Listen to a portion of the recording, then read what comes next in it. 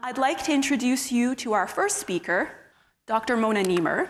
Dr. Mona Nemer is Canada's Chief Science Advisor, reporting on scientific matters directly to the Prime Minister of Canada and to our Minister for Science.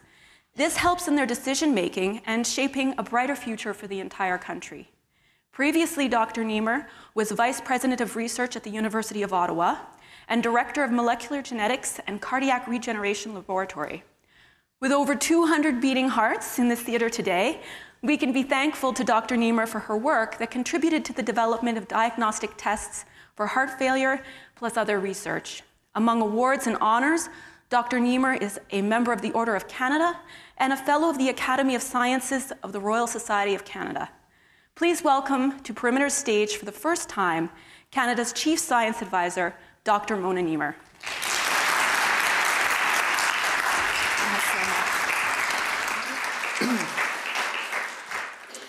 Thank you so much. Good morning, everyone. Bonjour tout le monde. Marhaba, guten tag, any language you want. Thank you, John, Amy, Neil, and everyone here at Perimeter for inviting me. It is, like you said, my first visit, and I guess I've chosen the perfect day to be here with you. Of course, I had heard a lot about the Perimeter Institute, a great institution, not only in Canada, but around the world, and certainly something that we should all be very proud of. I had heard also about the architecture, and I was delighted to see it. Above all, I'm delighted to be in an institute that's dedicated to physics. Well, I was trained as a chemist, and as chemists, we always said that physicists were actually wannabe chemists. So keep this in mind.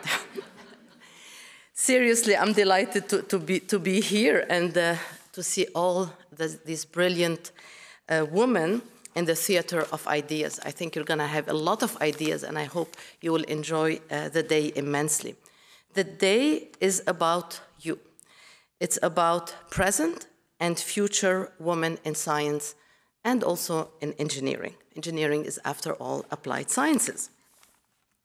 To those of you joining us online from around the world, I say welcome, ahlan bikum. We're delighted to be connected with you for this wonderful International Women's Day celebration.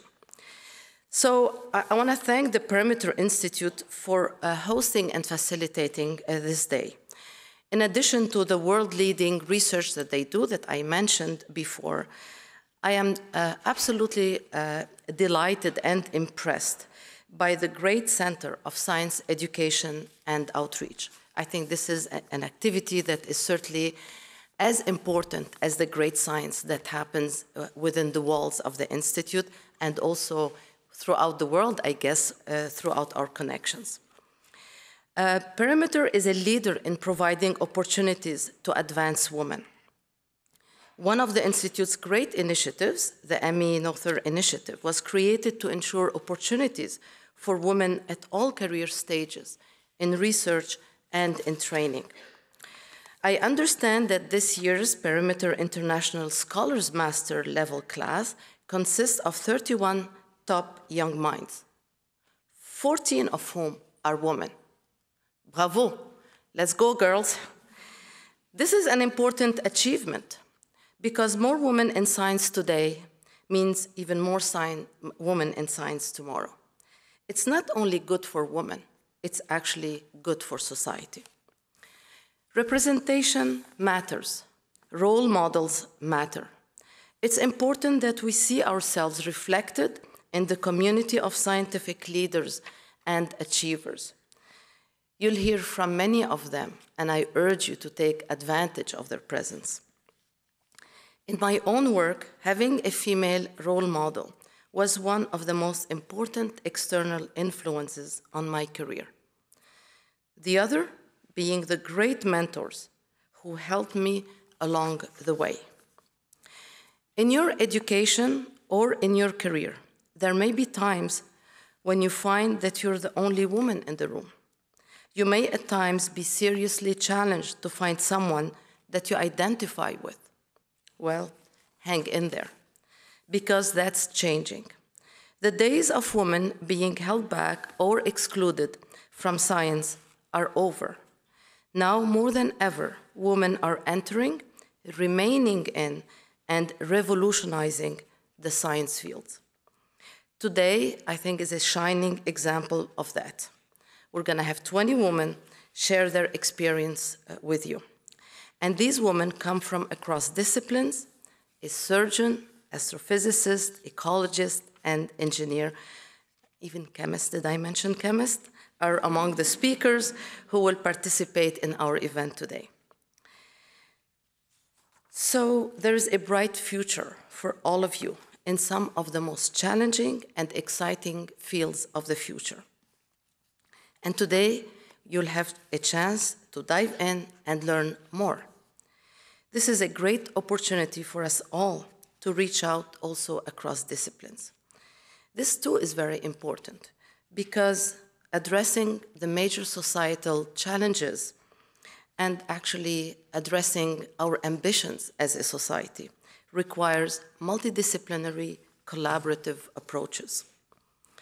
As many of you already know, STEM skills are applicable across disciplines, but also across career choices. They help build resilience, solve problems. Can you imagine any career choice where you're not going to have to do this? So these skills are transferable. They're transferable to new settings, so they build adaptability, which is critical for your future. So I hope you'll make the most of today's opportunity. Ask questions, engage in discussion, and speak up.